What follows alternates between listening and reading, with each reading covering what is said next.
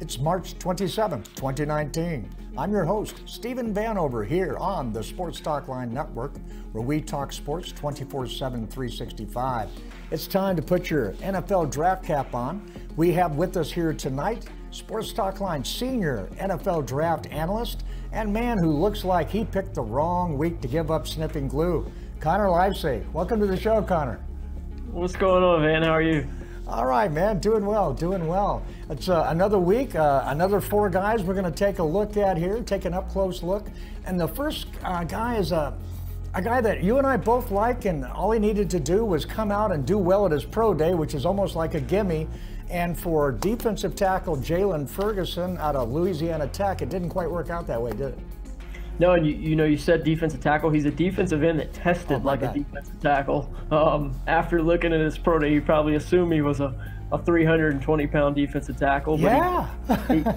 he came in, at 6'5", 271, and the numbers were very, very bad. 4.82 40-yard dash, and 8.08 three-cone drill, which is historically bad. The 5.12 short shuttle, which is also historically bad. I mean, you just really couldn't have asked for a worse performance at a pro day. But again, you turn on the tape and there's a lot to like. He leads. He's the college football sack leader of all time. So he's the most productive edge rusher in forms of production, in form of statistics of all time. So there's still a lot to like with Jaylon Ferguson. He's a guy who can play outside. You can put him in on some money packages, some nickel packages where he can rush from the three technique.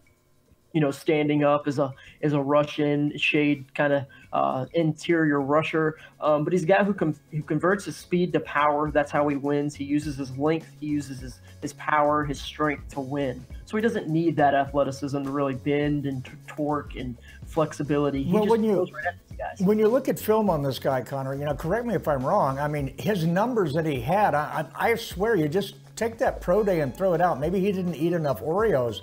Because I'm looking at a guy here, and here's a guy who can make quick moves, who can transition, as you called it, the speed to strength. So I don't know about those pro day numbers. Some people don't test well. That guy can play football. Yeah, I mean, that's where I'm at with them. I mean, again, the fact that they were literally the worst numbers you could possibly ever put up for the position is obviously concerning. But you just see here a guy who can use his length. He can convert that speed, his snap quickness to power. He uses good leverage. He uses his hands well. And that's how he wins. He's got a little spin move that he likes to use to come on a counter when he does rush up a little high, because he doesn't have that bend, that flexibility. The three cone, shows that. But he's a guy that, like I said, he uses his hands, he uses his length, he uses the power to win.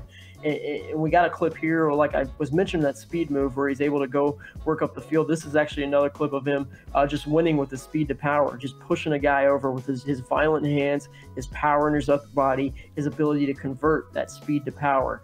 Those are things that you do to win in the NFL. He just doesn't have that. It makes me wonder, too, conversely, how do you want to be an offensive tackle on tape that just got beat by this guy who just put up historically bad numbers in the compound? Well, what are you going to tell him? Yeah, I mean, obviously, playing at Louisiana Tech, they're not playing the, greatest offensive linemen. They're not SEC offensive linemen, but they're still playing quality guys. I liked his Mississippi State film. They have some good offensive linemen at Mississippi State, so he beat some really good players at Louisiana Tech. But he's gonna have to be a better, athlete to be able to, copy that production in the NFL. He's a guy that. For instance, at the pro day, he ran that three-cone drill 7 times and slipped like 5 out of the 7 times, then put up the 803 three-cone, official. So it's like you aren't flexible. That shows up on tape, but you have to be able to do something other than run a bull rush, because he can play football. He can play football. All right, well, look, let's flip to the other side of the ball where there's another guy that, it's different positions, same story. A guy that is a football player, a talented football player, in this case a running back. I think it's a 3-down running back. You're not taking this guy off the field. But, man, his numbers that are being tested, they've not helped him, have they? No, and, Joshua Jacobs, the Alabama running back, he's one that didn't fall. Jaylon Ferguson fell for me quite a bit because of how bad the numbers were. Joshua Jacobs, I'm trusting the tape on a little bit more, because at the running back position, you see guys on tape with good vision. You see guys on tape with with good speed. They might not have that 40-yard dash long speed or the explosiveness that you'd like to see, but he has really good vision. I think he has really good change of direction, so he's able to create holes for himself that aren't there. And again, he's one of the best receivers in this class out of the backfield. So Joshua Jacobs fell a little bit for me, but it wasn't as much as Jaylon Ferguson. We have some clips of him running the football, and you just see there's so much power, so much violence in the way he runs. Here's one of his field vision. Not much there. Changes directions, makes a guy miss, makes another guy miss, touchdown. That's something that I don't care how fast you run. If you have the vision, you have the athletic ability to change directions, to shed that tackler, and then make another guy miss for the touchdown. That's just things you love to see. He's got really good size. And then again, I think his receiving abilities out of the backfield are going to make him one of the best, one of the top running backs drafted. Here's another. Again, you wouldn't think that this guy's a 4'6" athlete with the way he's able to burst, explode off his back foot, and get downfield. But he was a 4'6", 40-yard dash runner at his pro day. That's some guys I talk with, we call that Emmitt Smith speed, because he uses his vision to make himself look fast. Yeah, and that's something, like I said, his vision, and then his change of direction. I don't see where he ran a 3-cone. I'd love to see that, because he's a guy who, he'll stop on a dime and cut left, cut right, make him miss, and he's gone. Making, like you said, using the vision, using that change of direction to create his own holes, makes his running game, his running style, I should say, a lot better than some of these guys who might be 4'3", 4'4" athletes, but they have no vision. They have no change of direction skills. Yeah, they run into a wall at a really high rate of speed, but they're still running into the wall. Yeah, it's the same thing. You see guys like Kareem Hunt that come out, obviously off the field issues are terrible. I'm not comparing him to him off the field, but a guy who didn't test extremely well, but he came into the league and he was able to find success because he had good vision. He was able to break tackles, catches the ball. Those are things you see in a guy like Joshua. Also, because he's the new sexy, running backs that can catch the ball. And that's what this guy can do. So, there's so many running backs nowadays, the Tariq Cohens, that run these 4'3s, 4'2s, but there's still a ton of good running backs that are still 4'5", 4'6" guys who just, the vision, the power, the receiving ability makes up for the lack of straight line speed. Well, there's plenty of teams out there that need him, but there's also plenty of teams out there that need a safety. It's like the new bargain position in the NFL. Guys are going out there either getting a ton of money or nothing. It's a real strange position, and that's because there's two different types of safeties, man.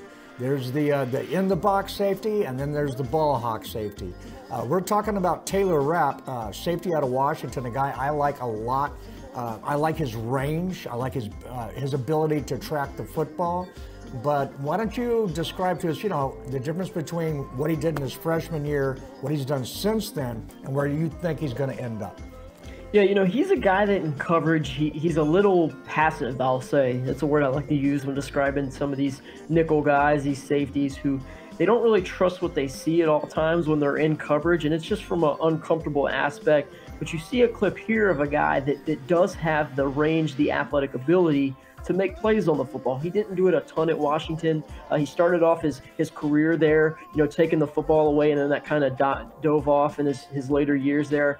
But Taylor Rapp's a guy, I think you're going to put in the box. You're going to line him up in the nickel. He can cover some tight ends out of the slot. He can cover running backs. But he's a guy I think you're going to put in the box and let him make his money as a run defender. A guy who can blitz, as you see here in this clip. A guy who can get in the backfield, bring the quarterback down. But as I said, a guy who can move sideline to sideline with great range, sideline to sideline range to make plays against the running game. A guy that, I'm not going to compare him to Landon Collins, but similar style of players. The guys you're going to play down in the box. You're going to let him, move laterally. You're going to let him move vertically in the backfield to make plays in the backfield around the line of scrimmage, and he's going to make a long career doing things like that.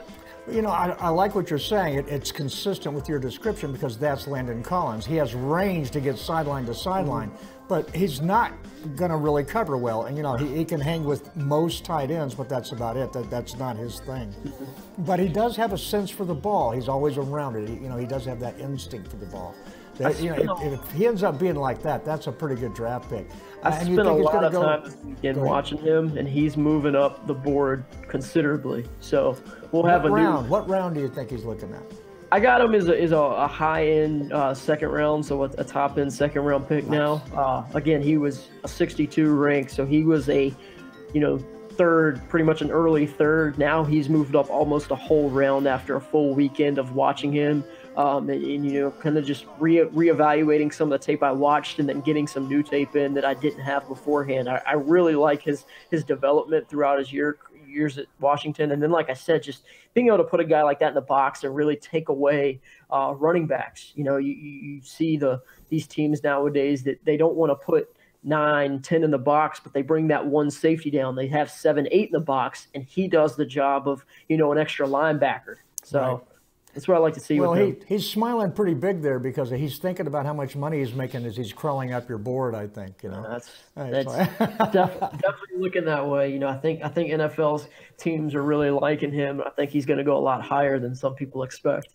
Well, we got another guy here that we're going to flip back to the offensive side of the ball for our last guy we're going to talk about today, wide receiver. We're talking Kelvin Harmon out of North Carolina State, giving our North Carolina boys some home love.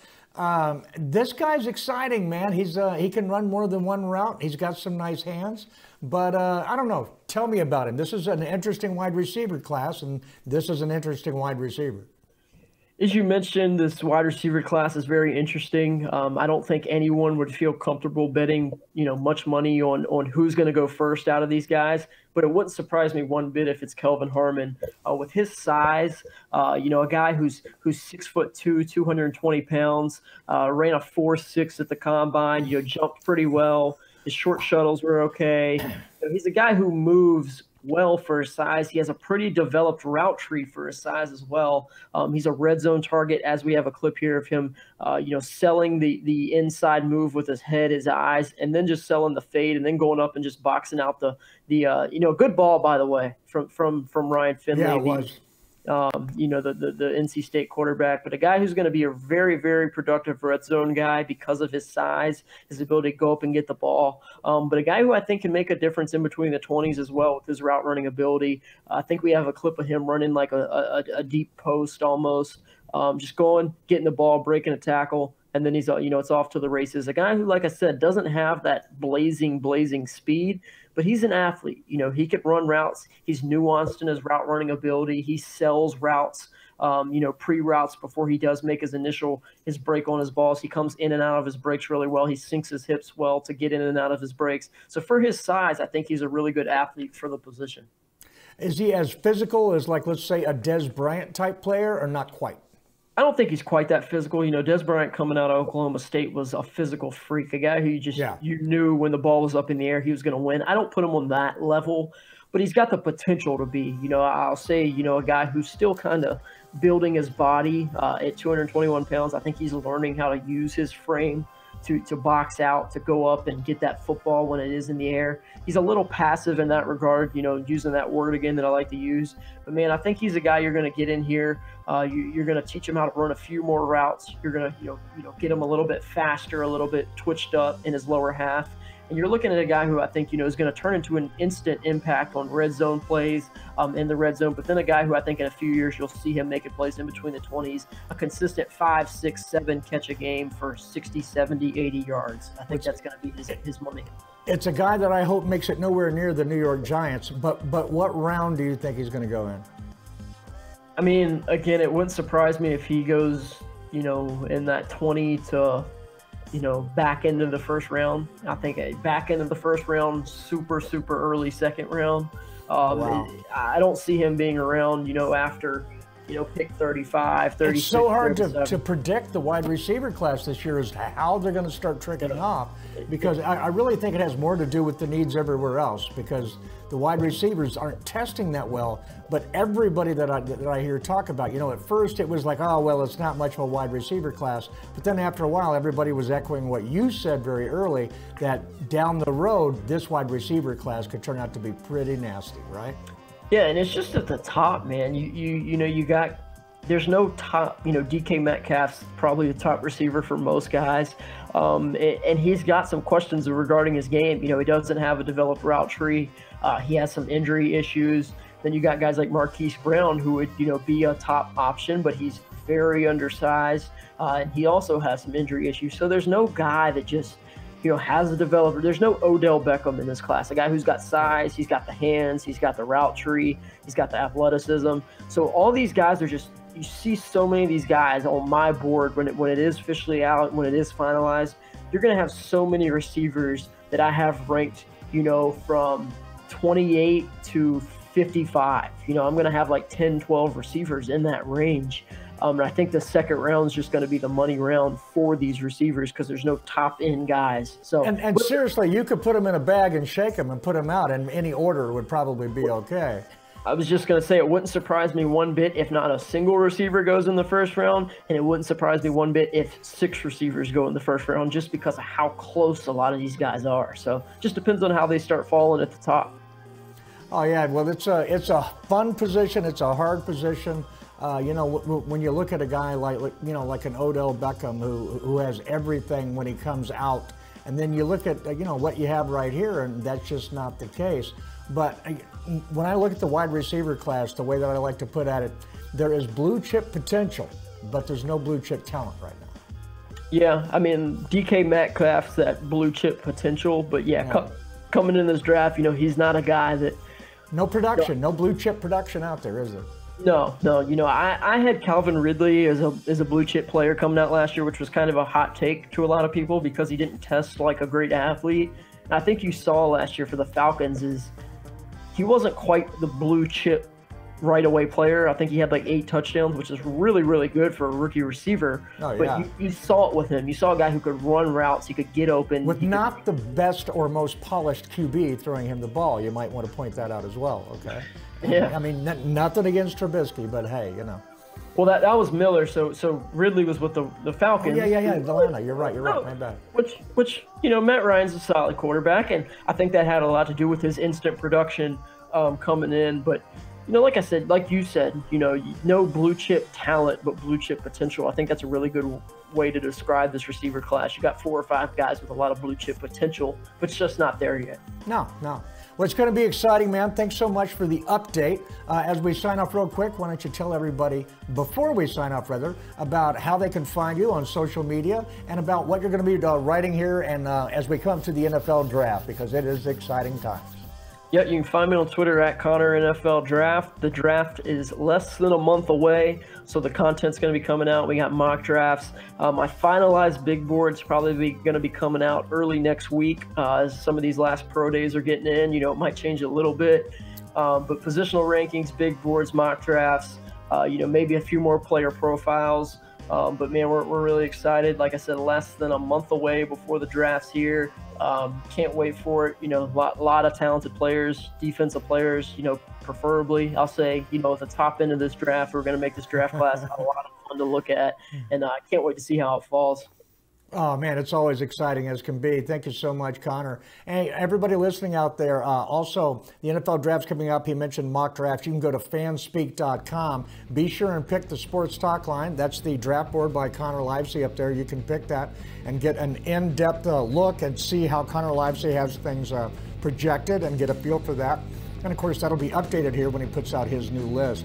On social media, you guys know the drill. Retweet, like, all those kinds of things. And don't forget on YouTube to get that subscribe and notify. We certainly appreciate it. For everyone taking time out of your day, thank you so much. Until next time, listen like you play with intensity.